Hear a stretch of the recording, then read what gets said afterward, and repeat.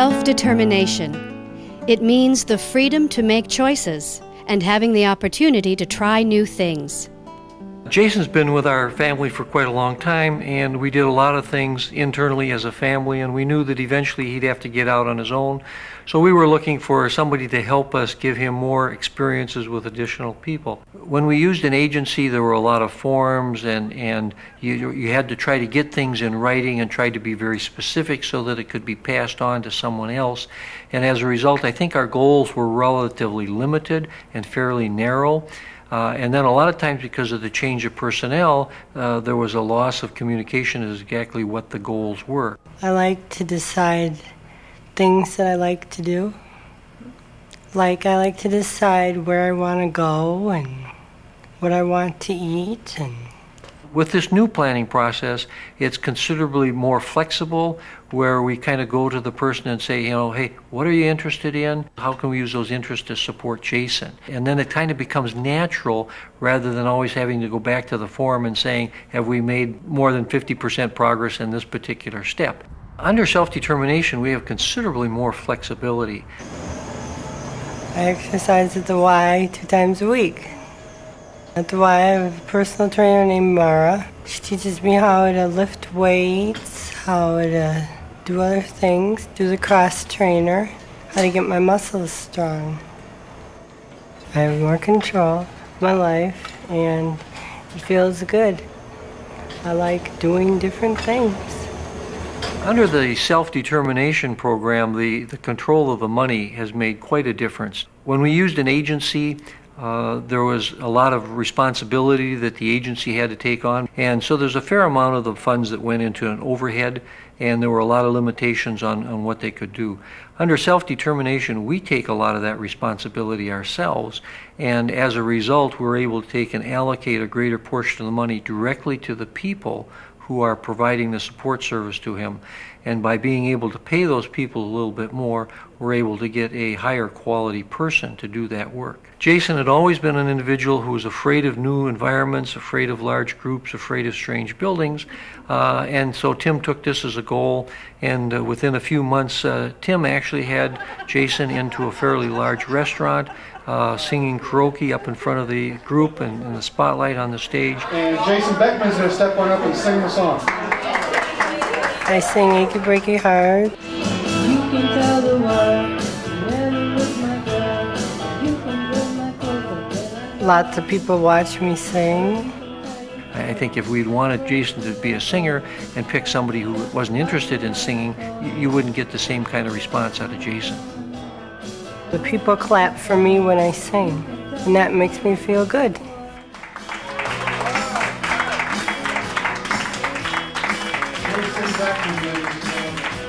Initially, I was a little bit concerned. It seemed like the agency was giving us too much freedom, and that there weren't any checks and balances in it. But now that we're involved in it, we can see that the social worker is watching very closely what is happening and how the money is being spent. They're getting good feedback from us as to what we're doing and how we're using it. I think they're quite comfortable with what we're doing with Jason and how we are spending the money. Sometimes I need help in making decisions, because sometimes I don't always make the right decision. We've not had any problems ourselves giving Jason more freedom. He's 23 now. He's going to have to be out on his own someday anyway. That's one of our goals, and it's part of letting go. It's just as you would with any normal child coming up. Someday you've got to let go, and we think that this experience is helping him make that transition much, much better. I'm hoping that someday to live in an apartment of my own. Self-determination. It means asking people what they want and not deciding what the questions are. I think that's the ultimate piece, is that a person that is part of self-determination or is really self-determined has a life that they define for themselves, not that somebody else defines for them. Eileen lives in her own house in the Como Park area. As far as her person-centered planning goes, one thing that's really exciting for her is she's starting to initiate going up to the paper and start writing people she wants to invite to her own party. She needs a little help with spelling, but other than that, it's just wonderful that she's up there. Part of her support network includes her mom, which is very active in her life. Eileen loves her mom so much. She speaks up more. One time her mom had made a comment, "She gonna run the whole meeting?" It's like, well, yeah, this is her meeting, you know. It's really great. Before, you could see Eileen just sitting there and everybody else doing the talking. Now it's a lot different.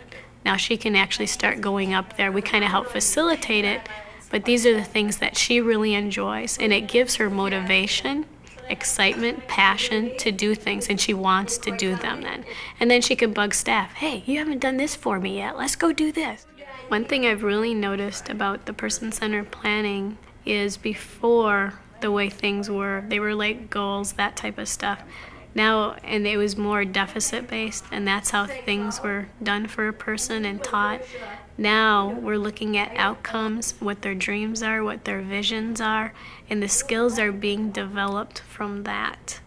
With self-determination, they're making decisions on what they want to do, and their skills are being developed through their dreams and their visions on what they want to do for themselves, and we're starting to ask them the questions, not us deciding what the questions are for them.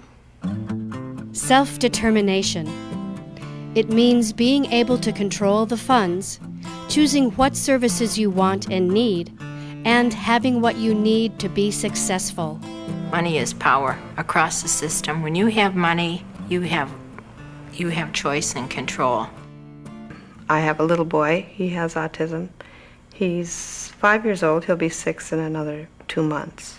He was diagnosed at 2 years. He didn't wave bye-bye. That was probably the first thing I noticed. That was unusual about him. It started to become almost a mission to try to provide what he needed because there wasn't anybody else to provide for him. The obstacles, for the most part, are financial. I couldn't find the people with the qualifications. You can't ask somebody with a master's degree in speech pathology to work for $7 an hour. We had gone into debt, and we knew we were at a point when we would have had to stop because we couldn't go any further into debt. We have a small farm. We both work full-time. The timing was critical. That day, they mailed me out the application, and I filled it out when I had it and sent it back. What it said was, we don't need to utilize the PCA agencies. We don't need to pay an agency to provide the support unless you want to.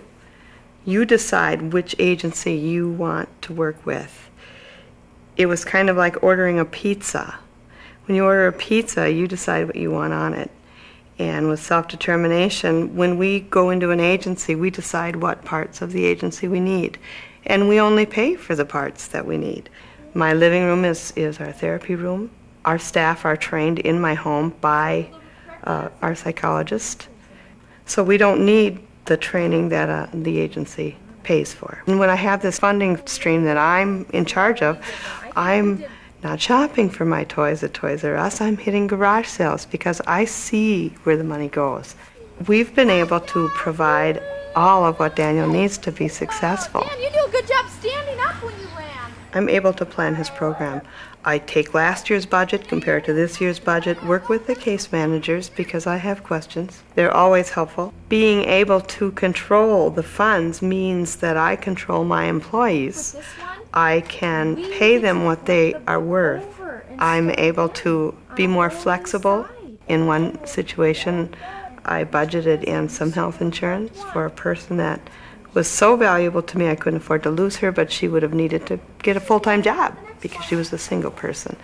We kept her for 3 years. My case manager meets me now briefly to go over the forms. Where are we now? Comes in and sees Daniel, is just in shock. Has a kid just about his age and is in shock and says, my kid didn't do that in kindergarten. I used to be on the phone to her once a week.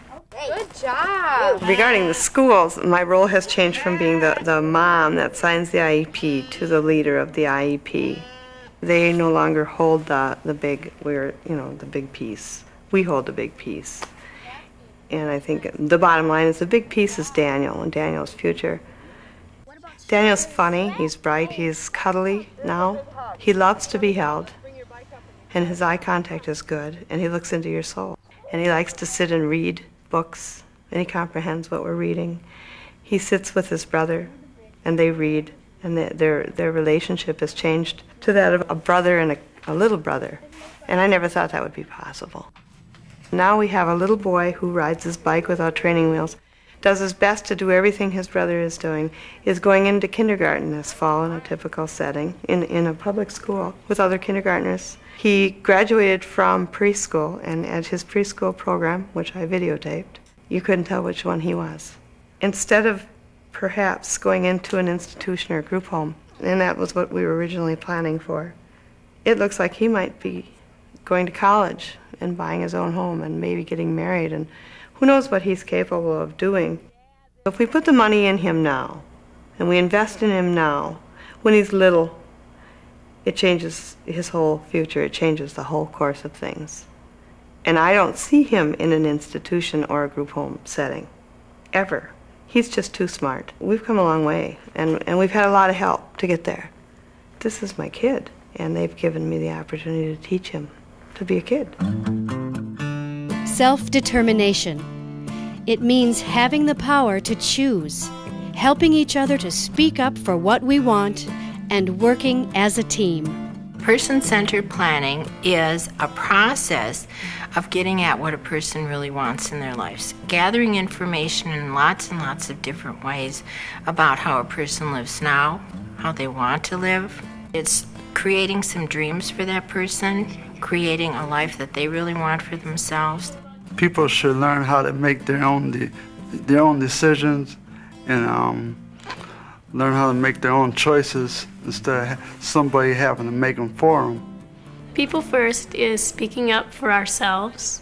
What we wanted to do was to make the group stronger. There were many person-centered plans that we could choose from. We all decided to pick the path because the path offered team building for all of us, a community for all of us, a way for all of us to come together on issues and problems that we were all facing in the community. And this is things individually as well as for our group, our People First group, for things to work on. It talks about how we want the system to be for all of us in our lives.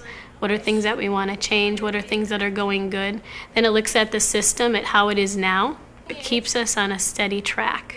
When we got together and made that a path, everybody got involved. It just wasn't one person. It was a whole bunch of us that got involved. We picked out things like we want more jobs, better jobs to go to, more money. Some of the things that we all talked about was they wanted to hire and fire staff. They wanted to be a part of that. If we were living in a group home, we want to be able to say, okay, here's what we want. They would just like to be able to hire people, keep them on, pay them better wages. That was one thing that they had brought up is, well, we got to pay them better. They got to be able to make a living in order to support us for the things that we need. When all the people came up with the same ideas, it got things out in the open. A lot of them have hopes and dreams that they'd like to be married or live with someone that they truly care about, own their own house, have a dog, some of the things that we enjoy. The other thing you talked about is together we're better. Can you tell me why together we're better? If everybody can learn to work together, we get more done and more accomplished. Whenever we come together, we get stronger. After we were done with it, we really felt like a team. There was a lot of passion that was going on, excitement. Everybody knew what they wanted to do. There was a direction, a vision, a way to reach out to the community. Now we all together can develop a common vision.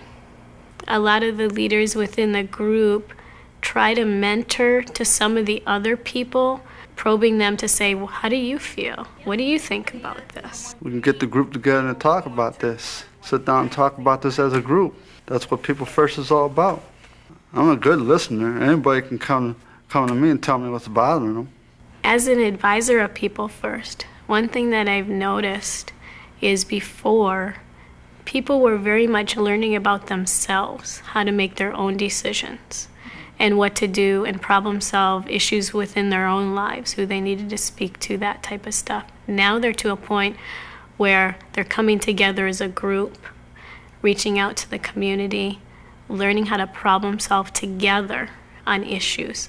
So it's really neat to see the difference between them reaching outside of themselves. There really is room for everybody, because nobody gets left out.